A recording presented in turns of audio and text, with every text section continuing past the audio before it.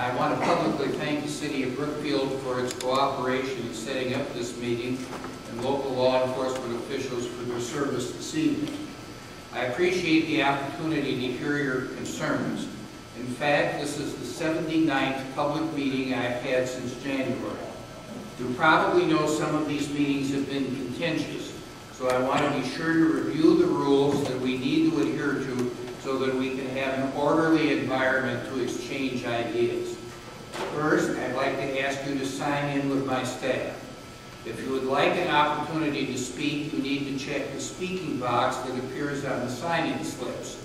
That way I'll know to call on you during the first portion of the meeting. I will be giving priority to those of you who reside in Brookfield or surrounding communities. And then if time permits, I will continue to call on residents of the 5th Congressional Districts. If additional time is available, I will call on those who do not reside in the 5th District. This portion of the meeting will last for about 1 hour and 20 minutes.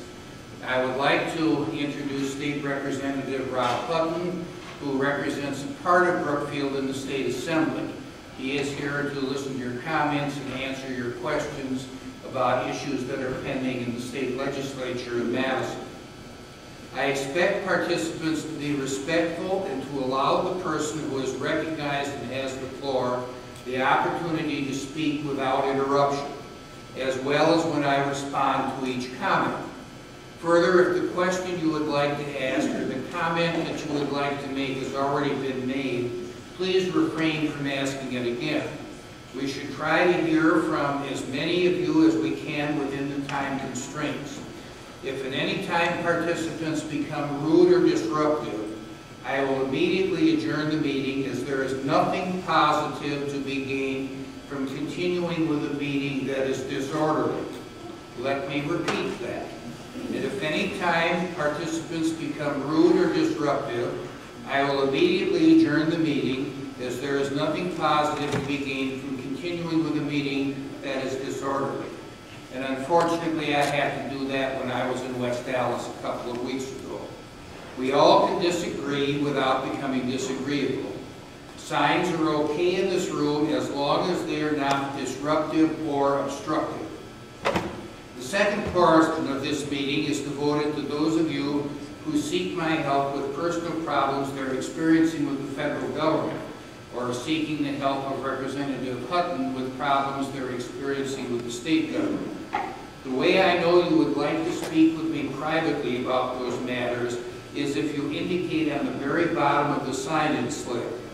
This part of the meeting is an opportunity for us to have a one-on-one private conversation, and it is not the time to continue discussions from the general issues part of the meeting. Any filming or recording of this part of the meeting is prohibited. And without any further ado, let me call up in the general issues part of the meeting Nancy Krajewski of Highview Drive in Brookfield. Want to get a microphone? You can hear me? Yeah, but speak up so the people in the back of the room can hear you. Okay. I'm a retired registered nurse, educated by the Daughters of Charity in Milwaukee, and a public health certification at UWM. My last employment was as a nurse case manager for the federal government. I'm very concerned about health issues and the causes and costs of disease. I'm here today as a member of the Citizens Climate Lobby. I've talked to you before. I have 2 asks of you today. Number 1, will you commit to learn about and reflect on the effects of climate change that have resulted in increasing and devastating health conditions? Instead of thinking about tons of carbon in the atmosphere, think about the severe health conditions that are being created and their ever-increasing costs. For example, 445 heart attacks and 278 people killed per year by the worst coal-fired power plant in America. Nationally, coal pollution alone has caused annually over 13,000 premature deaths. That's 36 deaths per day, 20,000 heart attacks, and 217,000 asthma attacks, with health care costs exceeding $100 billion. Of course, this is just one area of climate change concern. There's a lot more effects to reflect on and a lot more areas where action is needed. Bloomberg and Carl Pope's new book entitled Climate and Hope for a Positive View on What Can Be Done. Ask number 2, will you join and participate in the Climate Solutions Caucus in the House of Representatives? It was founded in 2016 as a group of bipartisan members who work together to achieve action on stopping climate change. It now has 40 members, including Mike Gallagher, a Republican from Wisconsin's 8th district. Its membership consists of an equal number of Republicans and Democrats. One of the solutions it has considered is supported by ex-Secretary of State James Baker, George Shultz, and current Secretary of State Rex Tillerson. The mission of the Climate Solutions Caucus is to educate members on economically viable options to reduce climate risk and to explore bipartisan policy options that address the impacts, causes, and challenges of a changing climate. I urge you to join this group in the House and become an active participant. Well, thank you very much. First of all, let me say that both the air and the water are much cleaner in the United States today than it was in 1970. And that's as a result of both economic forces as well as the Clean Air and Clean Water Acts and the enforcement that state and federal agencies have done on those acts. I do not believe the Paris Accord was a good accord, and I agree with the President in pulling out of the Paris Accord. The reason for that is that there was billions and maybe even trillions of dollars of assets and wealth that would be transferred from the United States and other first world countries like Canada and Japan to countries like China and India. The Paris Accord had us reduce our greenhouse gas emissions by 26 to 28% by 2025, while China and India could continue growing their greenhouse gas emissions until after 2030. This is not a very good deal for the United States. And even if the Paris Climate Accord worked the way its proponents say it would work, it would only result in a reduction of less than 0.2 degrees Celsius by the year 2100. So there was a lot of jobs that would have been exported from the United States to China, you know, for something that was very minimal in terms of reducing the temperature of the earth. Now, I'll talk specifically about coal. Getting rid of coal-fired power plants will be devastating to Wisconsin. I was elected to represent Wisconsin. We get over 50% of our electricity from coal-fired power plants. If they are all shut down, as the Obama administration wanted, we would see two things happen. One thing would be a huge increase in electric bills for consumers that would be devastating to consumers who are elderly and on fixed income. And secondly, it would increase the cost of electricity and energy to manufacturing. And manufacturing has always been one of the major employers in our state. One of the things that manufacturers look for and whether to locate or expand plants anywhere is what the cost of energy and what the cost of electricity is. Our electric cost per kilowatt on average is higher than any of our neighboring states. And if the coal-fired power plants ended up getting shut down, there would be good paying manufacturing jobs that would be leaving our state to other states in the neighborhood or maybe even as far away as China. I don't think that the President Obama signed on to a very good deal that was particularly offensive to the people in the upper Midwest, including us, that get our power from coal, and which has not been subsidized by the federal government, contrasted to either eastern or western states. Now, what I will also say is that Europe had a cap and trade, or I call it a cap and tax scheme, that failed. Their greenhouse gas emissions have been going up gradually, while ours have been going down. And the reason ours have been going down, it has been economical to shift electric generating from coal to natural gas. And the reason we are awash in natural gas is because of the hydraulic fracking that has been going on in places like North Dakota So, you know, the answer to the question is that I think that people who are concerned about this issue, and I am one of them, made a huge mistake in saying that the way that we would stop emitting greenhouse gases is to raise the cost of greenhouse gases emissions in the United States. And then they made another mistake by having different strokes for different folks, where countries like China and India that are building coal plants as fast as they can, a get out of coal nail free card while putting the clamps on our country. You know, I was elected to represent the state of Wisconsin in the United States of America, not India or China. And I will continue speaking out against bad deals.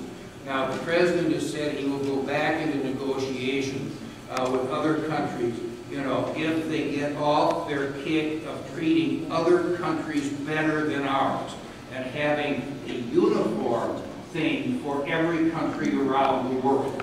And, you know, I will not support a climate change deal that treats other countries more favorably than the United States and which hurts our economy and which has minimal reductions in temperature over a long period of time at a huge cost. Thank you.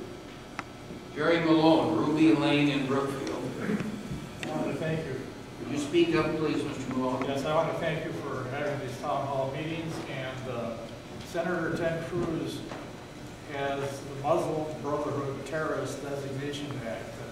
It's in committee, I understand, and I wonder if you could give us an update as to whether that act will be passed. And it's in regards, there is a goal of installing Sharia law in the American courts and society, and it's happening already in this country in states like Minnesota and Michigan, and I want to see if we're doing anything on the federal level to stop this.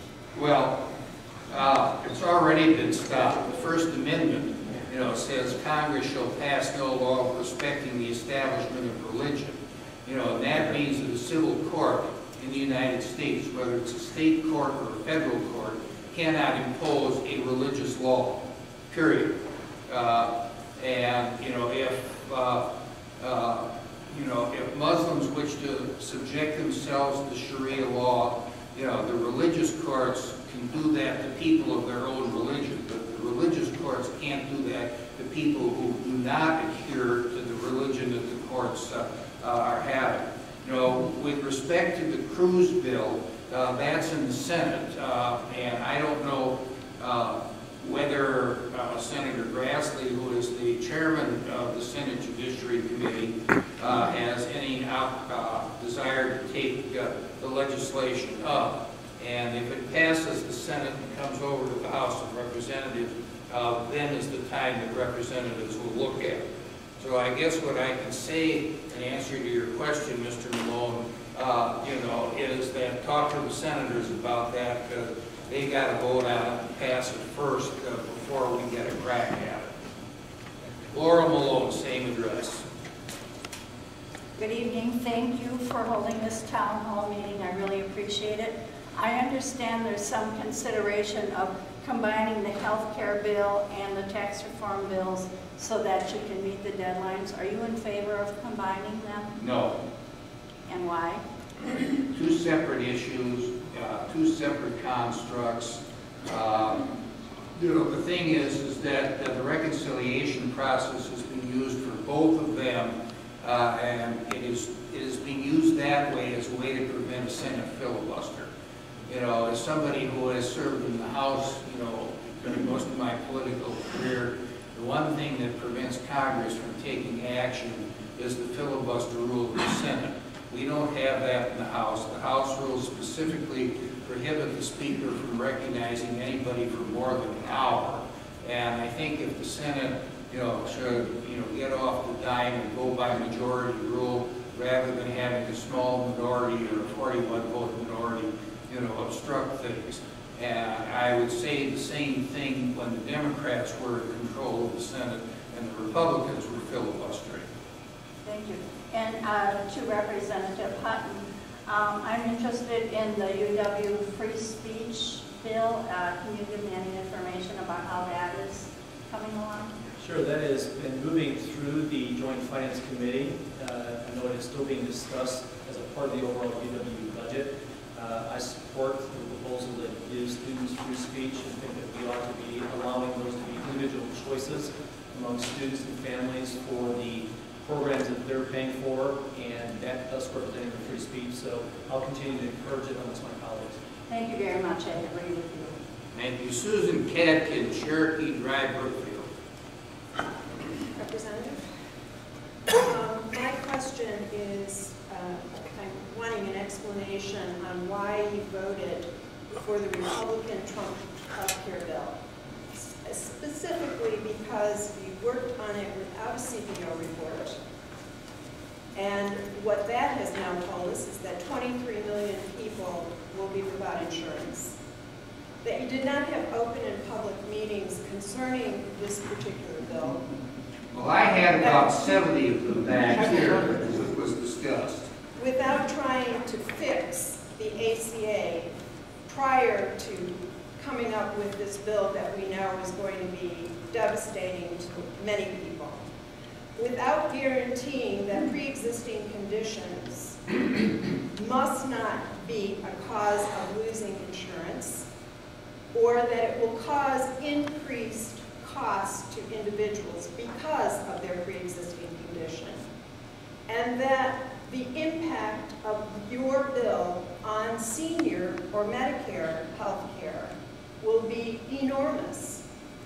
And I don't know if anyone understands it, but please explain how you could do this, knowing the damage it's going to cause. And also, why is the Senate trying to sneak through this bill without also having a CBO report or public hearings? And is this just your way of trying to get a big tax break to the rich? The answer to that question is no. Now, first of all, there is nothing in the American Health Care Act, which is the Republican bill, that affects Medicare benefits at all, period. Pre-existing conditions exclusions are prohibited in the Republican health care bill, period, no exceptions. And that is plainly in the bill. Now, okay, strike one. Now, what I've been saying is that you are already seeing Obamacare collapsing. No, I'm answering your question, and I'm answering why I voted for the American Health Care bill. We are seeing all of the insurance carriers pulling out of certain rural and lightly populated areas. 2 weeks ago, the only insurer pulled out of 20 counties in Ohio. By the end of the month, if an insurer pulls out of Iowa, only 5 of Iowa's 99 counties will have an insurer that will be selling individual policies under Obamacare. We're seeing it going down to 1 insurer in other rural parts of the country, including sparsely populated counties in northwestern Wisconsin. This trend will continue, and if we don't do anything about Obamacare and just let the present law run, within 10 years there will be 28 million Americans that will be left without insurance. And I want to make a couple of other points. In Wisconsin, the Obamacare premiums have increased 93% since Obamacare was first marketed in 2013 and 2014. There are 115,000 Wisconsinites that did not buy insurance even though there was a mandate, and paid the fine to the IRS because they didn't have insurance. I would guess that most of those people didn't buy Obamacare insurance because it was too expensive. You see a lot of small business operators looking at the increase in premiums and also the increase in deductibles, where it makes it unaffordable, where they have to spend you know, a huge amount of money in premiums and deductibles before they can collect a dime under their insurance policies. And I was at a meeting yesterday with the vice president where there was one Waukesha County small business operator that said that between the premiums and the deductibles, he and his wife paid $29,000 out of pocket before they could file a claim and get any money back from the insurance companies. Now, you know, they were able to afford it, and they've got this coverage. But I would submit that there are not really very many average Americans that will be able to afford high premiums plus high deductibles, and that's why they're simply deciding to run the risk of going without insurance, and even though they have to pay a fine to the IRS. And the fines are much lower than the cost of the premiums plus the deductibles. So, you know, the economics are there simply to pay the fine, even though I don't think it's very responsible to go without insurance. Now, this has got to be fixed. And it's got to be fixed before things get worse. And the Republicans have come up with a fix. The Democrats simply voted against everything. That was their choice. We decided that it was our responsibility to try to fix this. The vote that took place in the House of Representatives is the first vote on it. There will be a different Senate bill that will be passed by the Senate, and probably a third version of the bill when the Senate and the House meet in conference to reconcile their differences. But sitting back and saying, keep Obamacare, keep the ACA if you want to call it that, is going to result in the complete collapse of the Obamacare exchanges, which we are already seeing. And if we don't do anything in 10 years, there will be 28 million people that won't have access to insurance. May I just rebut some of what you're saying? Number one, the Aetna CEO said that he was pulling out primarily because he knew the Trump administration was not supporting the insurance, not supporting it. Which tells me that what you're doing is, instead of actually fixing the ACA, you're literally trying to just let it die off, which is, as far as I'm concerned, is really a sneaky aspect on the part of the Republican side. Yes. That's one. Well, wait, I didn't ask you a question. No, I'm going to respond to what you just said. First of all, it isn't sneaky. And anybody who says it's sneaky hasn't been listening. You know, Donald Trump ran on repealing and replacing Obamacare. Most Republican senators and representatives for years, myself included, ran on repealing and replacing Obamacare. We are fulfilling the campaign promises that we made. The voters of this country elected a Republican Congress and elected Donald Trump as President of the United States. Elections have consequences. People who make promises during campaigns ought to fulfill them.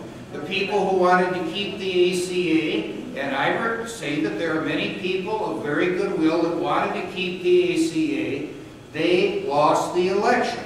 And as a result of losing the election, we're not going to turn back on promises that we made to the voters who elected us, and we are fulfilling those promises, period.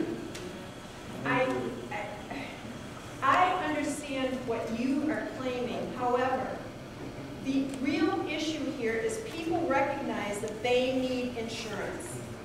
So why don't you go for a Medicare for all plan and stop messing around with it?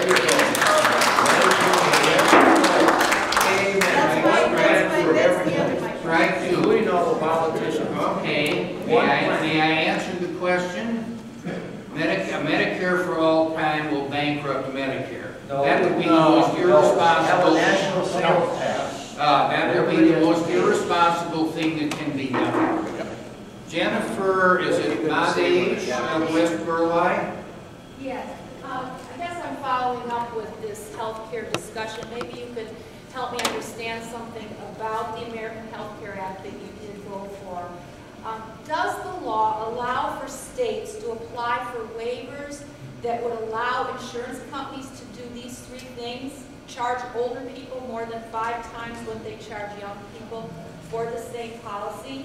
2, eliminate required coverage called essential health benefits that were required under the ACA. And 3, charge more for or deny coverage to people who have pre-existing health conditions. I had heard that the law will allow states to apply for waivers. Is that your understanding of the law?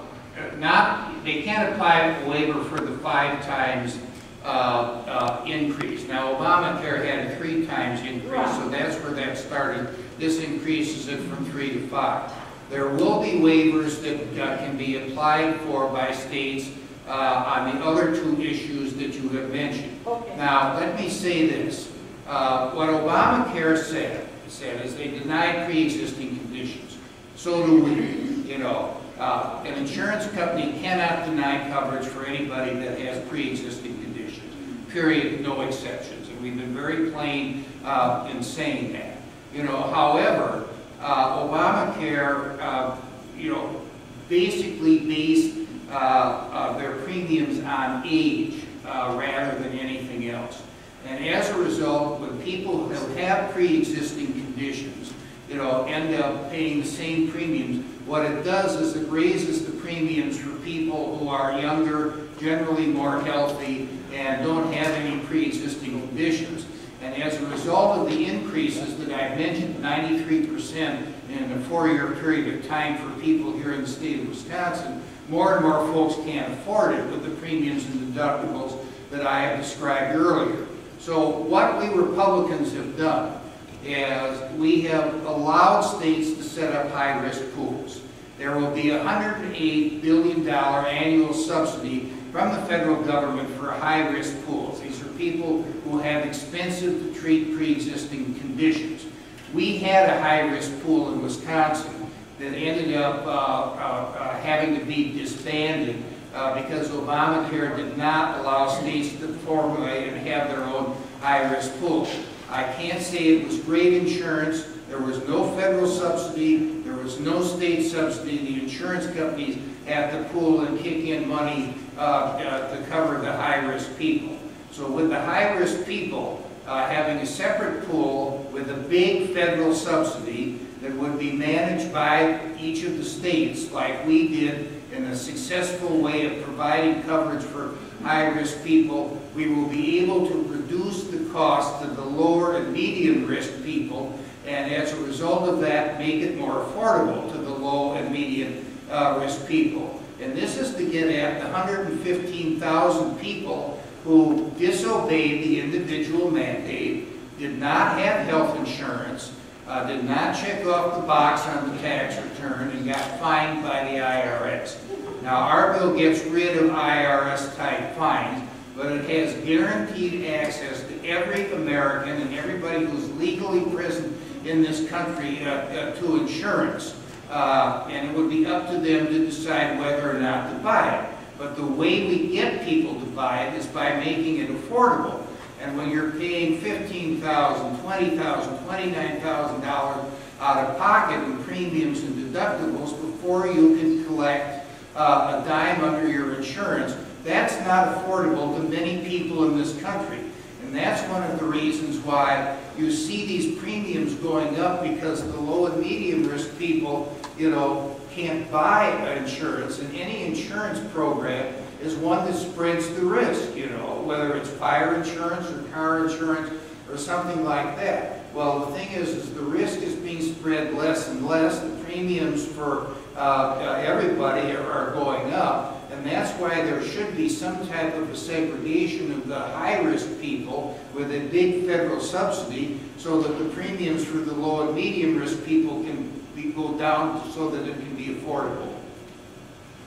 So, getting back to my question, so the law allows states to apply for waivers, but you're saying for the last two things I read, not the first about charging older people. Well, you know, for example, you know, a waiver. If you know, first of all, this doesn't apply to people who are on Medicare. Okay. You know, the Medicare benefits are there, and they have not been reduced under the ACA. Yeah. I think we're talking about people who are between the ages 50 and 64. Exactly. Now, you know, you know, why should somebody have to pay for maternity benefits if they're past menopause? You know, on that. You know, it will end up lowering their premium. You know, why should a single man pay for maternity benefits? You know, they're not married, they're not under a family policy. And you know, the way to lower the premiums is by tailoring insurance policies for risk that people have, and you know, which are generally subjected to those types of people, rather than having a one-size-fits-all plan. And Obamacare is a one-size-fits-all plan, and it's becoming unaffordable for low and medium risk people and younger people, and they're simply violating the law, not getting insurance, and then being fined by the IRS. Thank you. Thank you. Karita, is it Twainen? Okay. I'll just make one point on the healthcare. I do think if people are interested and if you're concerned, I would really look at the CBO analysis of what it's going to do, because it gives you a very different picture than what we've heard here. So if you really are concerned about it, I would read it. I guess my biggest concern actually is with Russia. I really feel very, very strongly that, especially with Comey's testimony last week, where he really laid out that it shouldn't matter what party you belong to. You keep bringing up the Republican Party. And I'll be very frank, because I've heard you say at a town hall that you care about, but you take an oath. I get that people take an oath, but taking an oath and a person's actions are simply two different things.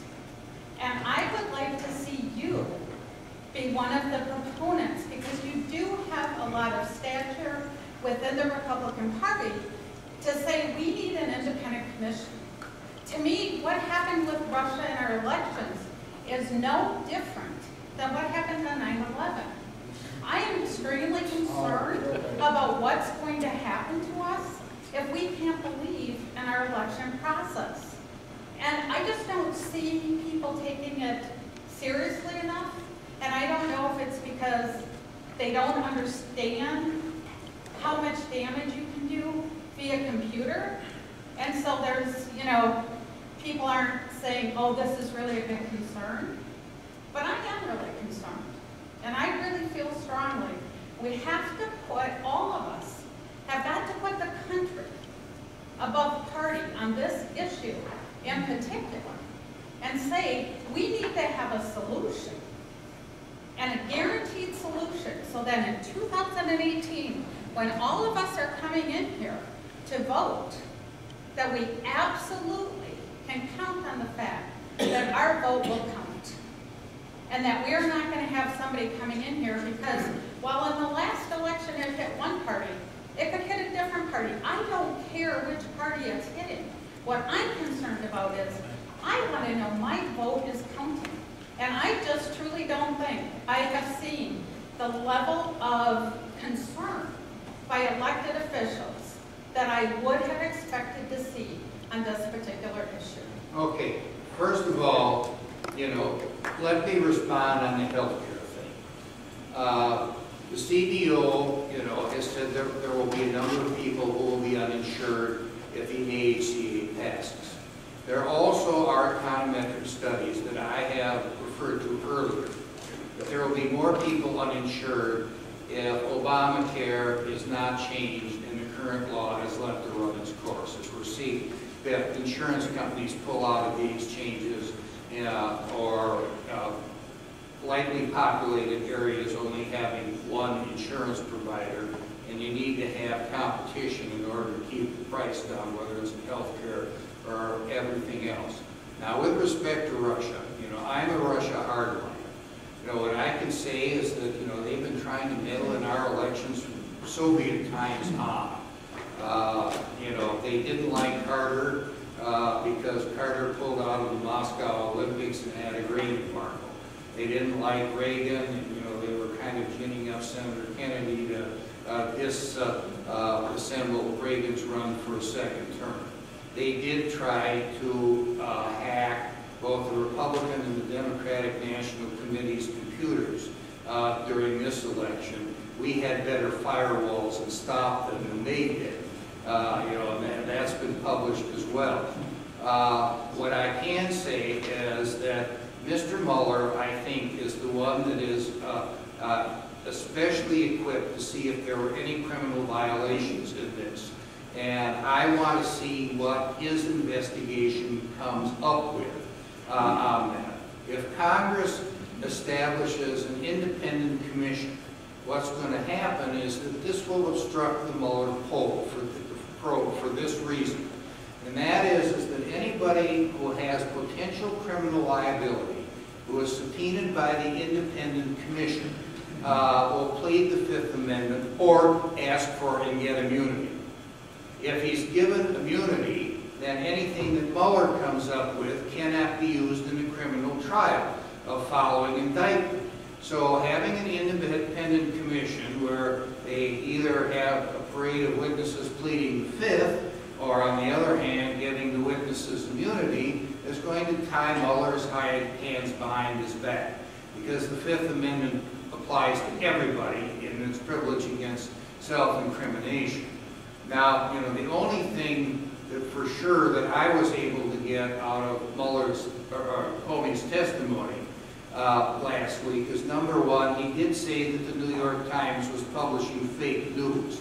And I hope that they get the message there, because he said that in no uncertain terms. And the other thing, that he said was that he leaked memos to the New York Times through a Columbia law professor.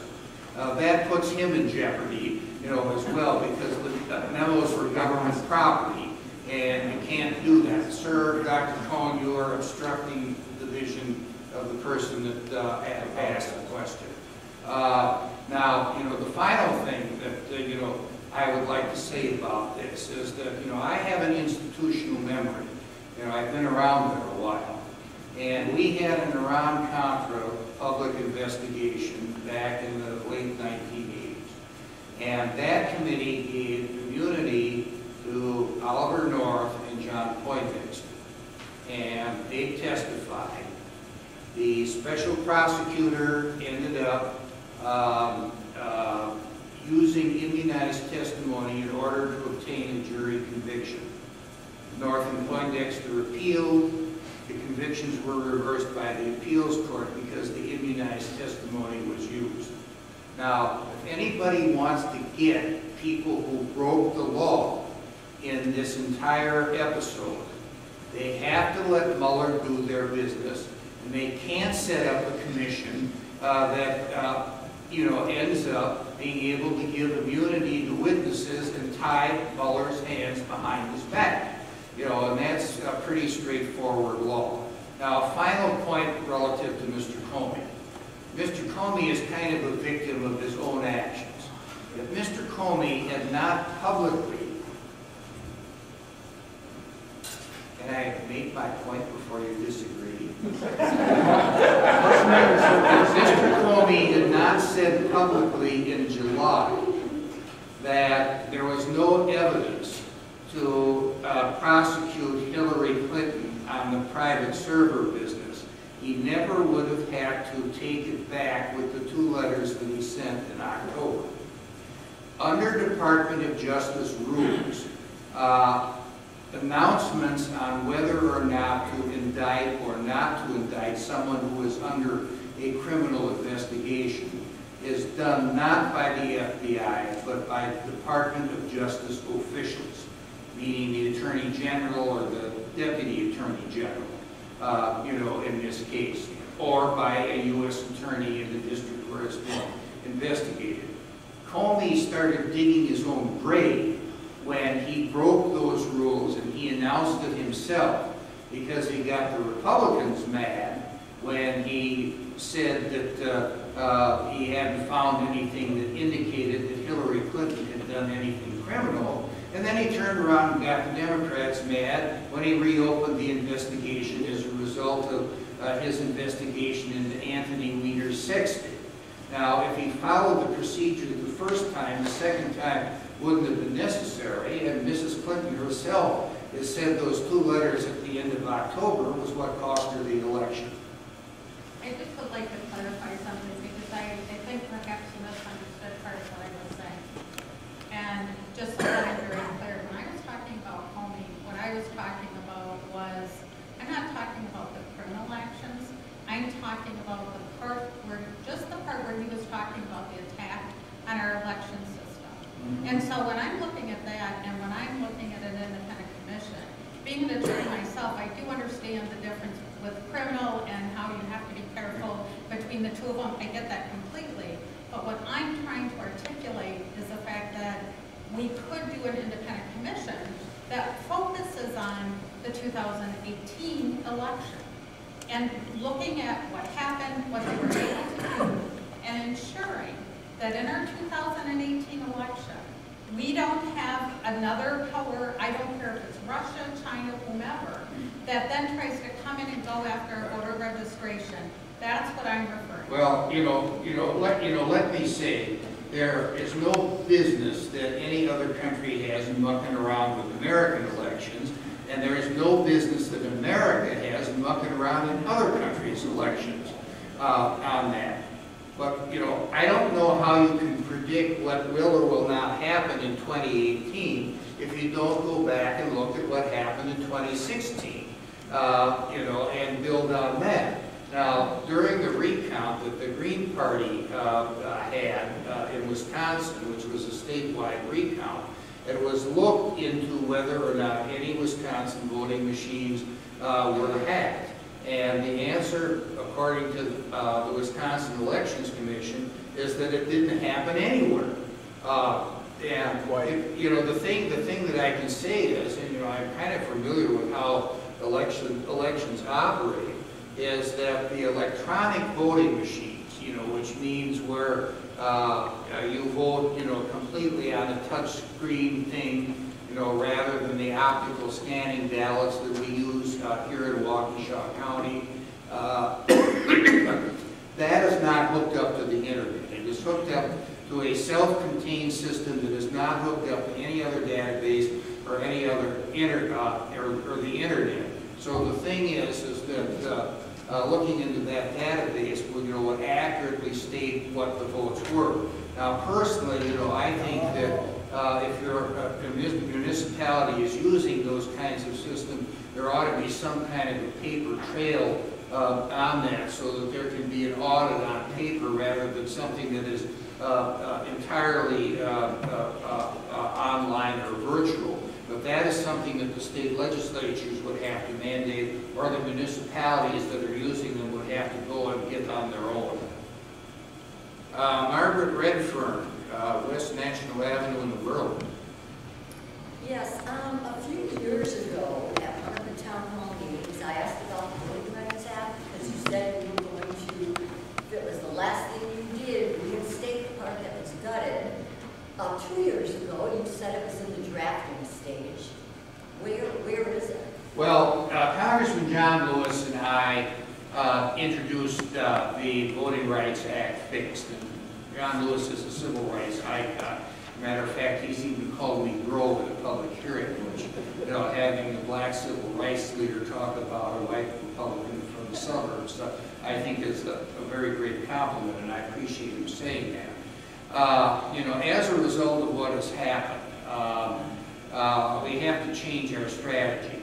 I am still committed, to fixing the case of Shelby County versus Alabama, which gutted the enforcement mechanism of the Voting Rights Act.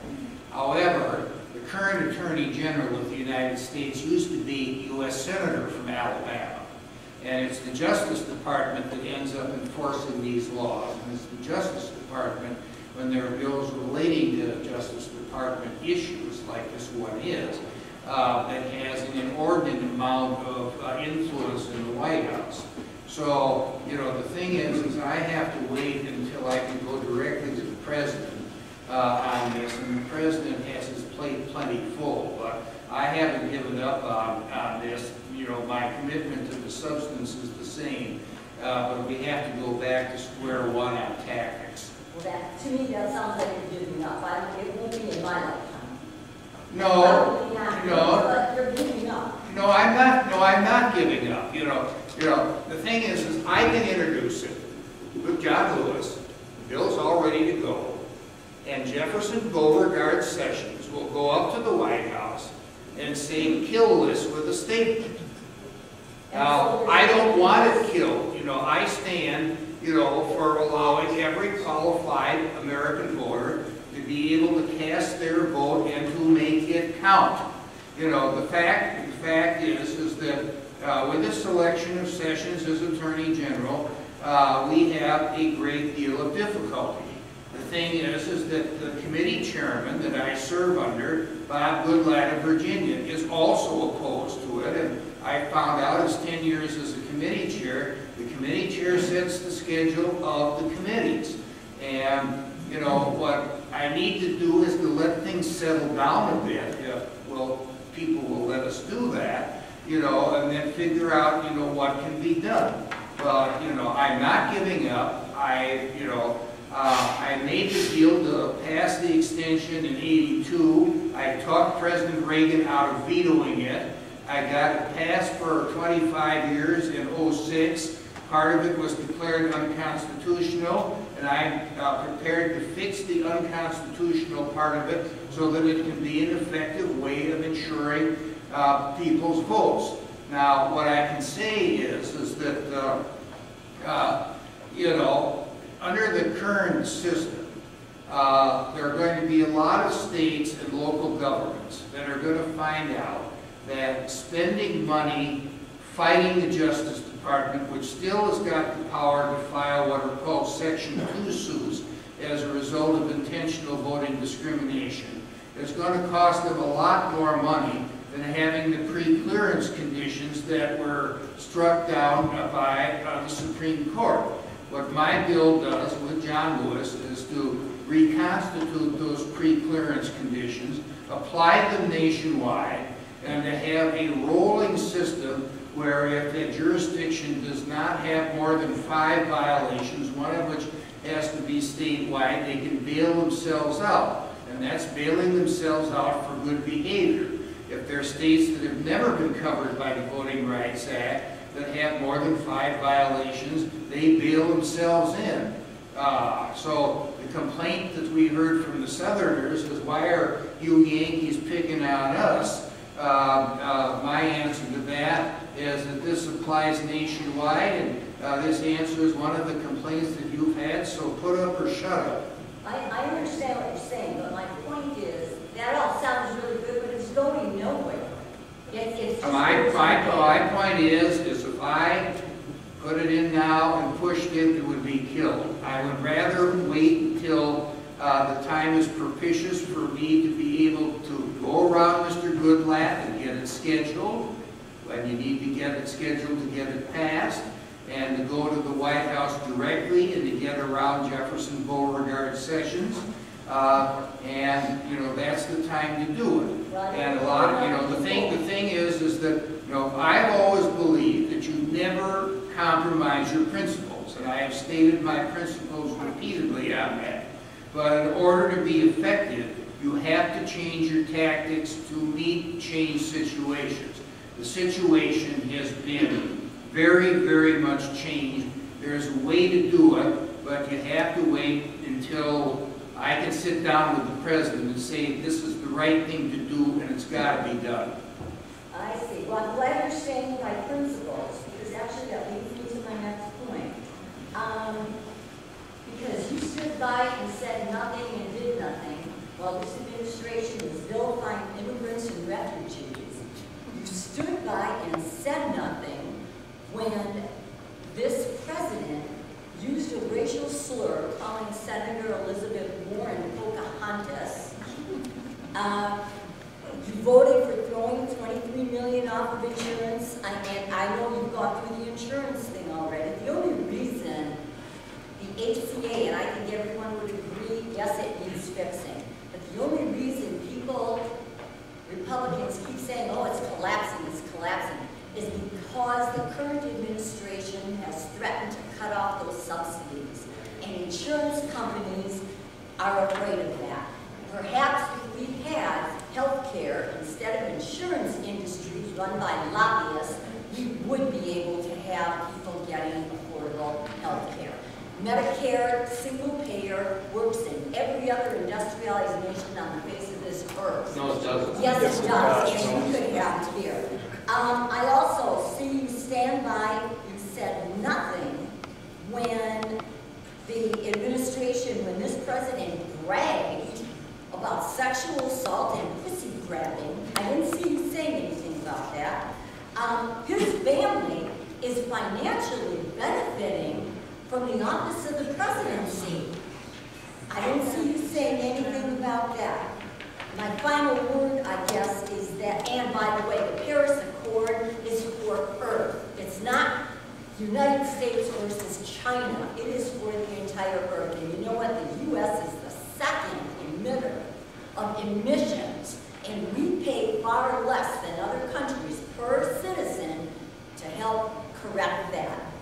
Anyway, the future is going to be in renewables. Anyway, I guess, you know, the world will move on with or without us. But what we're doing is giving up our place at a very important table. We can move on, because some of this has been repetitive, ma'am. Oh, well, I thought the only repetitive part was the health care, which I admitted to, but yes, you can move on. Thank you. Richard Dierksmeyer, Davidson Road, Town Brookfield. Thank you. I appreciate your service and the length that you've been in Congress, and I believe you've probably seen many, many CBO scorings on many, many bills. And I guess my question is there any reason to believe that the CBO scoring of the new Affordable Health Care Act would be any more accurate than the scoring of the Affordable Care Act? No.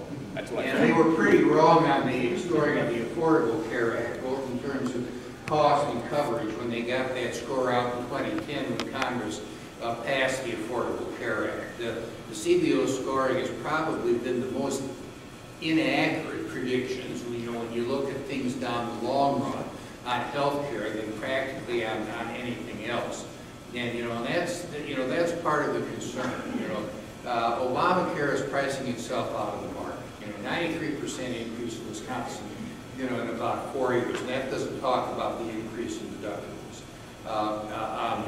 Sooner or later, most people, who are small, lower, medium risk, simply aren't going to be able to afford health care, and we're going to see more than 115,000 people paying the fine, because the fine is a lot less than the out-of-pocket cost of premiums plus deductibles of even the cheapest policy that was offered under Obamacare.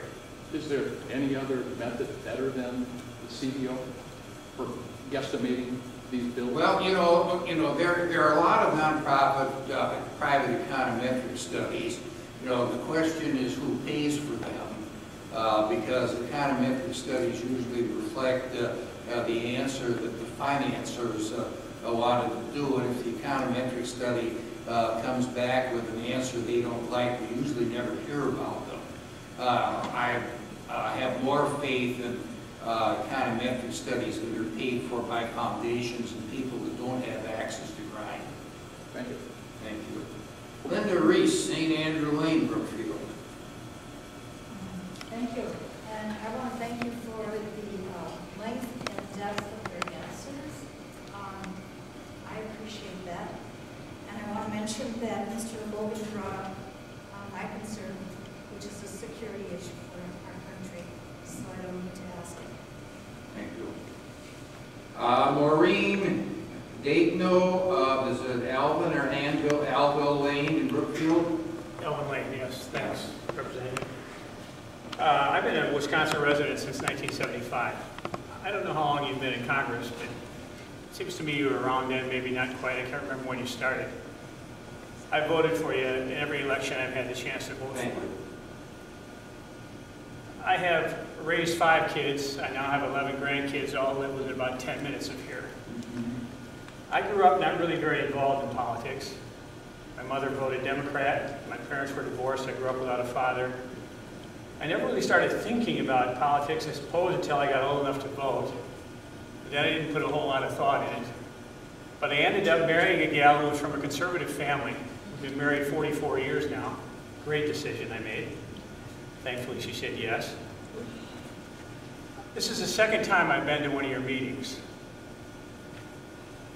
And I'm going to presume an answer. What I'm looking for in your answer, once I'm finished asking the question, and forgive me for the length, is a reason for hope. I'm 67 years old. I don't remember a time in my lifetime where there has been as much rancor among the citizenry of our country as there is today. There are people in this room that I know would not agree with me, and I most likely on a number of issues wouldn't agree with them. The thing that troubles me is if we were able to push a button and all of a sudden make this the focal point of our country and basically say, people, we have just been given full responsibility for the United States of America and its place and role in the world and in its own country. We got boatloads of problems. Can this group of people spend time, interact, express concerns, figure out costs, look at cash flow and revenues, think about the tax element in our country, realize what there is and what there isn't, accept $20 trillion of debt that my 11 grandchildren don't have no idea they're going to have to deal with. And I'd like to think there might be 1 or 2 or 3 or 4 or 5 people in this room that would share my concern. Maybe not for my 11 grandkids, but maybe you have grandkids. I mean, is there any hope, Jim, when we look to Washington, D.C., and we go through an election and we vote, we pick people, and they go to Washington, and look what they've done to us.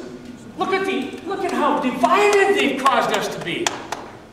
And it's not necessarily, isn't it possible?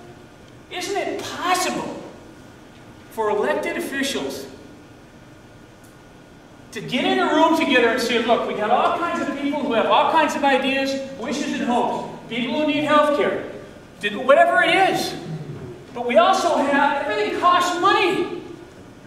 The only reason we even are here today with the luxuries and comforts we have is because we got $20 trillion of debt. We got a federal government that can print money with no regard for its value. We can't keep going on like this. I don't want my children to end up grandchildren.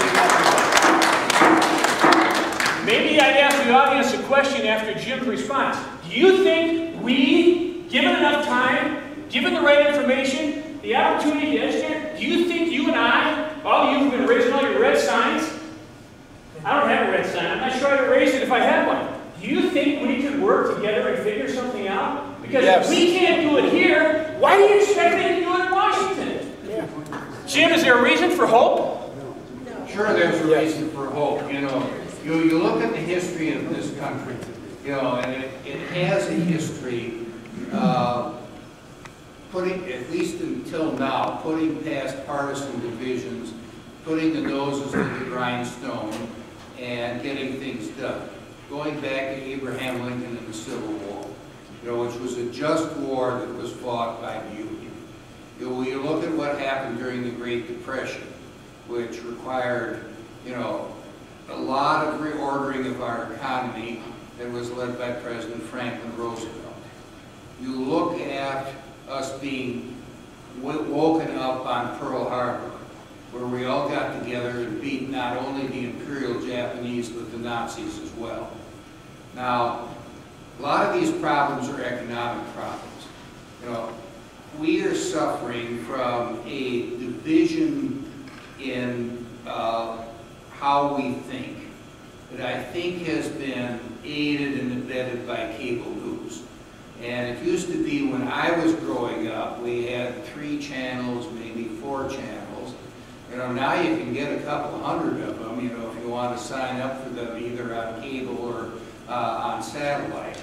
And people watch the channels or listen to the radio, the people they agree with rather than with people they disagree with. You find very few conservatives that watch MSNBC. You see very few liberals that watch Fox News on that. And, you know, what is frustrating to me, because I think it is my job to try to listen to both sides of the argument and figure out what's best for the country and best for Wisconsin, is that you have a lot of people that say if you're not with us 110% of the time, then you're no good. And you have some of these groups, like MoveOn.org on the left, and the Club for Growth on the right, that have now become the ideology police and are going after Democrats or Republicans who are, quote, not sufficiently pure according to them. Now, I can say that one of the things that I'm proudest of is that there are only 2 of the current 8 representatives and 2 senators that were viewed to be bipartisan by the Lugar Center, across Democrat Ron Kind and myself. But you listen to some of the opposition that I'm getting at a lot of these meetings, you know, it gets discouraging, and I guess there's no good deed that gets unpunished in this business. It goes with the territory and, you know, their challenges, and I guess I've got a big skin and hopefully not a hard heart. Now, what we need to do is to start being respectful of arguments that are on the other side. You don't have to agree with them, but you ought to be respectful of them. And if you listen to them, rather than hooting and hollering and doing whatever, you might be a more articulate spokesperson for your side of the argument. You know, and one of the things that I learned in law school, and I haven't practiced law for over 40 years, is that if you listen to what the lawyer on the other side said, you can be much more articulate in explaining your client's case to the jury. Now, we seem to be shutting off, you know, and vigorously disagreeing with opinions that we don't agree with. That's got to be modulated. Otherwise, there isn't going to be any hope. And we can tear our country apart. Now, I've seen a lot of that in my previous 78 town meetings.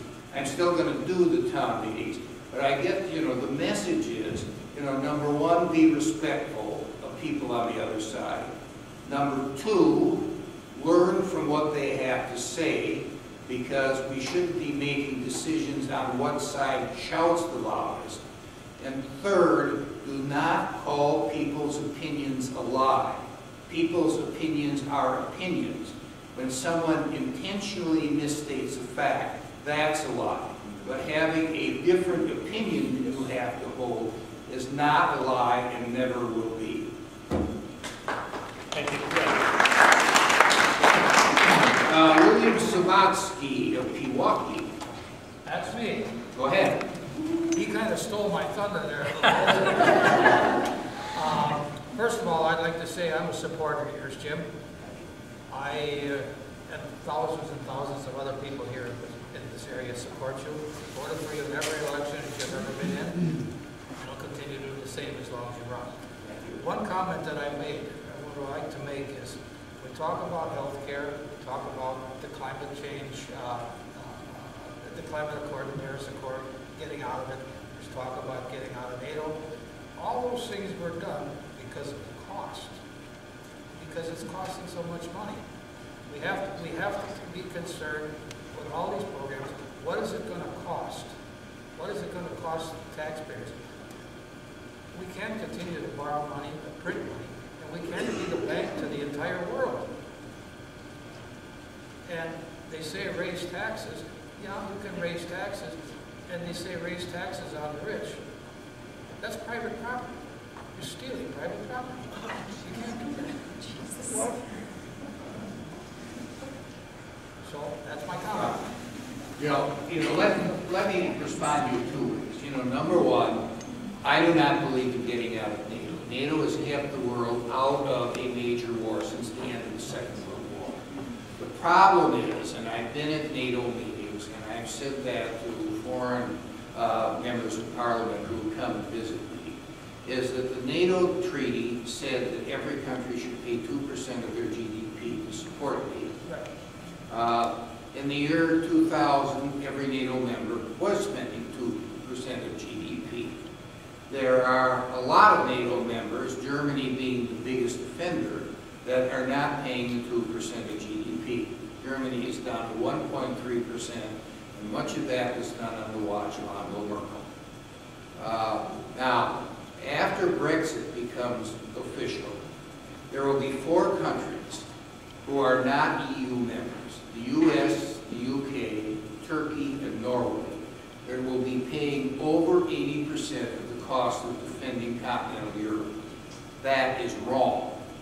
You know, if this NATO is supposed to be collective defense, then what, you know, everybody's going to have to kick in their fair share.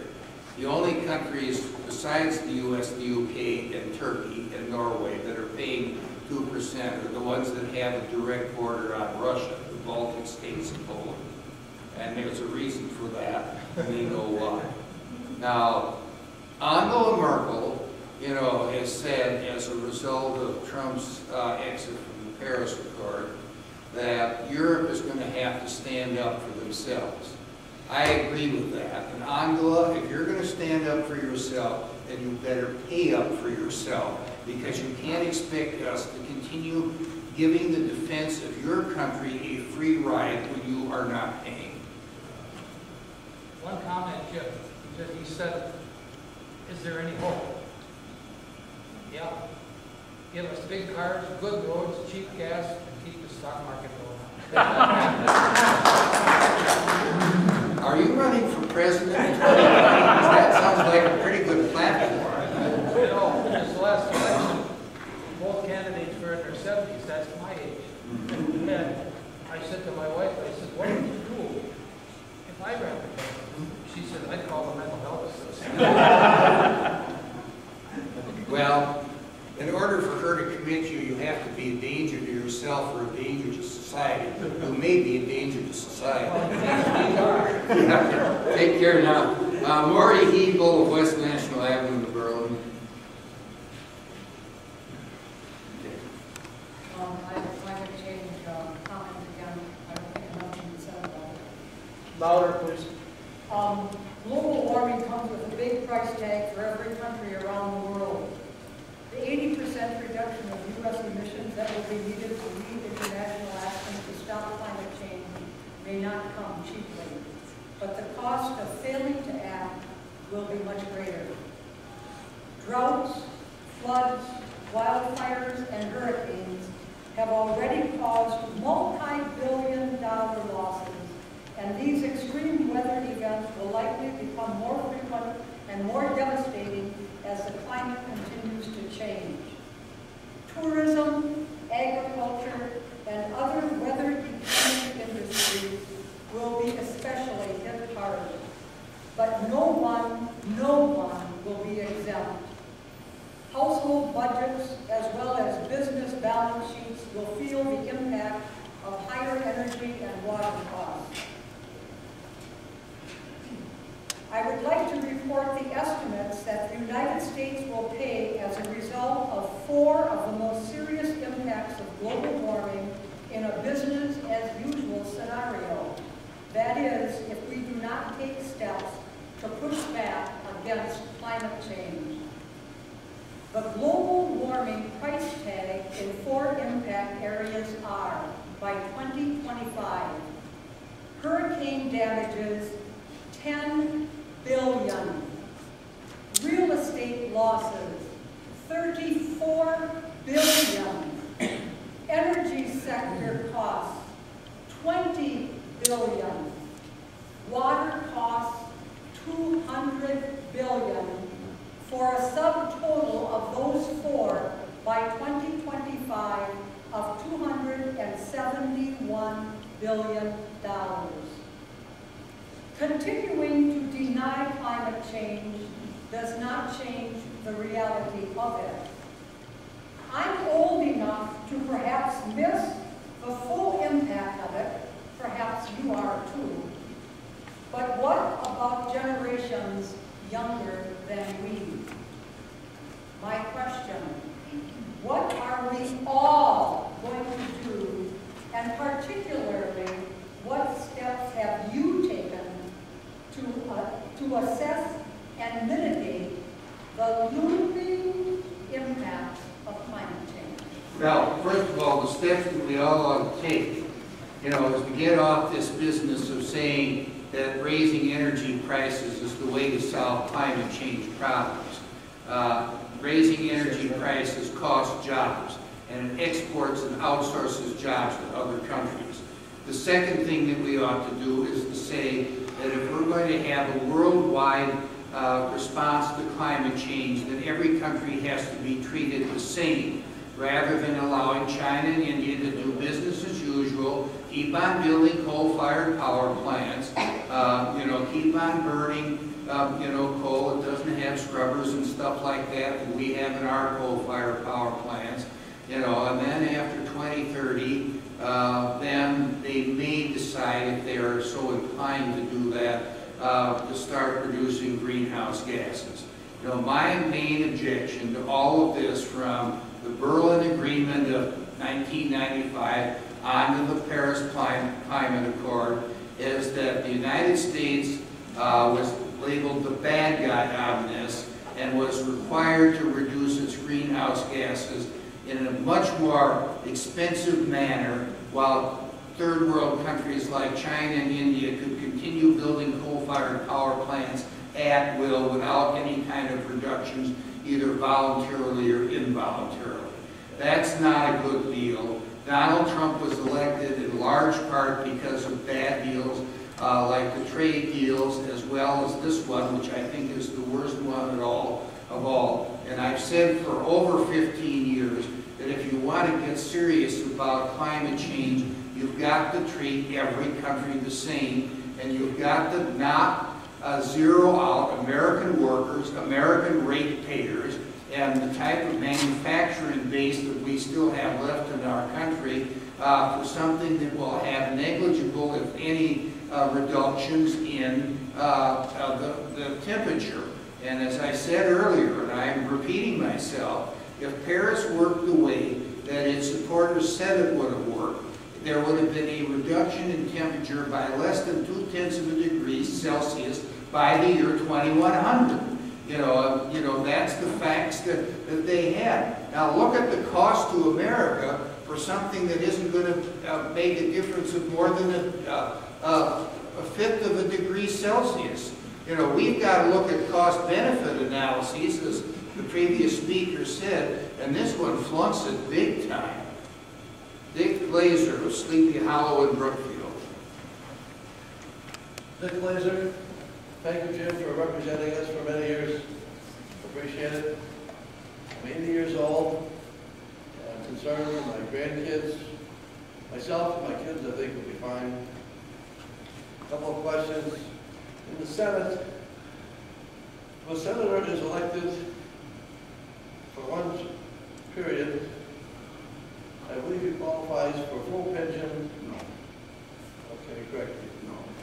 No. Members of Congress of both houses, you know, are treated the same as other federal employees for pension purposes.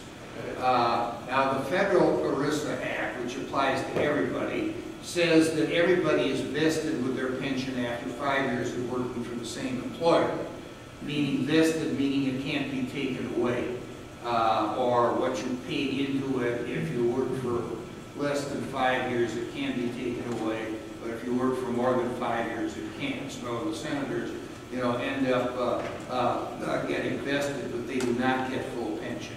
The full pension occurs after, I think, 32 years. Yeah. How about salary? The salaries, you know, are set basically by an act of Congress, and that's under the Constitution. There is an amendment that says that it cannot be raised without an intervening election. So representatives can't raise their own pay. If a succeeding Congress, after an election of representatives takes place, raises the pay, then it applies to senators. I would point out that representatives and senators have not had either a raise in pay or a COLA since 2009. If the senator has one term, and then is not reelected, what kind of salary does he get? None. And, you're usually not eligible for a pension until at least age 62. So if a senator is over 62 when he leaves office, either voluntarily or involuntarily, then he would get a pension, based upon how much was paid in the formula that exists in law. But it's the same thing, it's the same formula and the same pension system as a civilian employee of the Defense Department, a postal worker, or any other federal civilian employee. The military pensions are different than the civilian ones. I think most people do not understand that. No, and there's not a truth meter on the internet either. What about Social Security for members of Congress? Do they pay like the rest of us? Yes, since January 1st, 1984, every member of Congress has paid a full Social Security and Medicare tax on their salary. Prior to that, federal employees were exempt from Social Security payments. For members of Congress, federal judges, and presidential employees, there was no grandfather clause. For other federal civilian employees, there was a grandfather clause, but the new hires had to pay Social Security taxes. But pre-1984, people with continuous service have not had to pay Social Security taxes. There are very few of them left. Thank you. As the gentleman already pointed out, we have $23 trillion in debt, which grows significantly under Obama. How are we going to get rid of it? We're going to have to balance the budget and then start paying it off. And that's going to be tough work. I would point out that Obama almost doubled the national debt, which means that he almost borrowed as much as his 43 predecessors combined. How do you get away with that? Sir, you're obstructing my vision of him. How did he get away with it? Yes.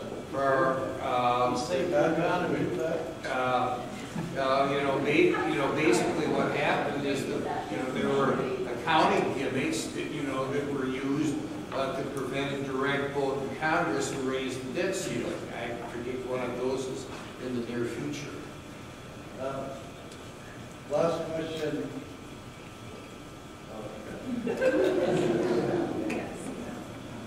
It'll come to me. I'll be back. Okay. John Trzynko of South 168th Street in New Berlin. John? Thank you for taking me. Yep. I can't imagine that I'm here.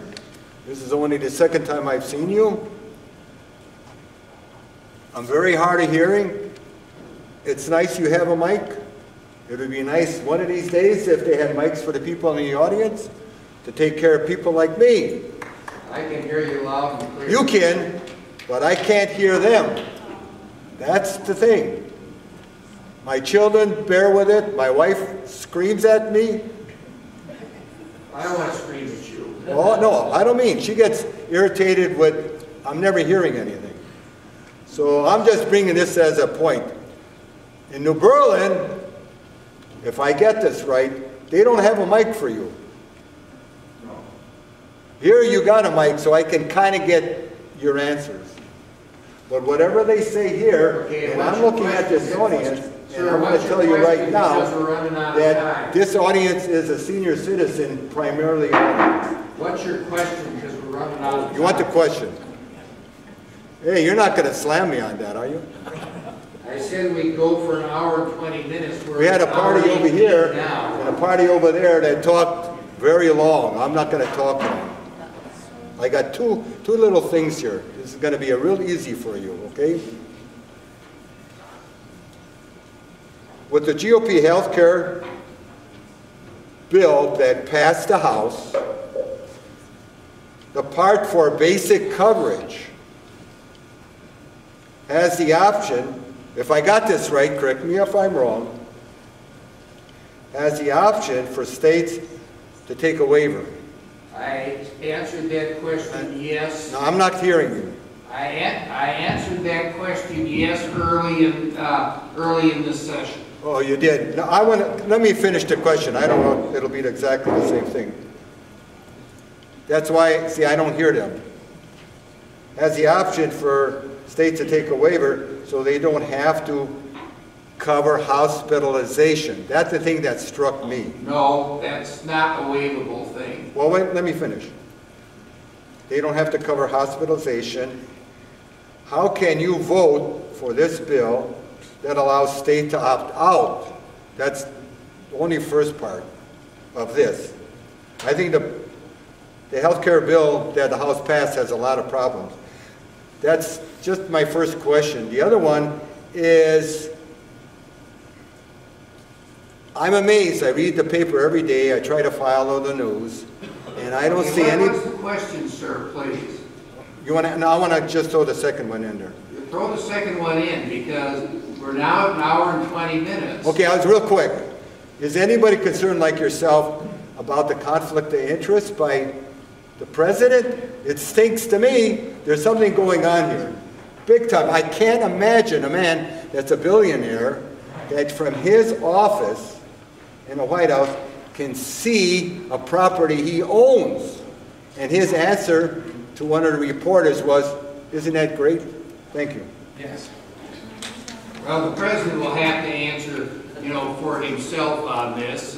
Pardon? The president will have to answer for himself on this. I do not presume to answer for him. I'm under the ethics code, that applies to members of Congress, and I comply with it. And it's now 8:20, and as I said, the first part of the meeting would last for an hour and 20 minutes. The second part of the meeting will be devoted to those of you who have got individual and personal problems with either a state agency or a federal agency. I would ask nobody who wants to talk about general issues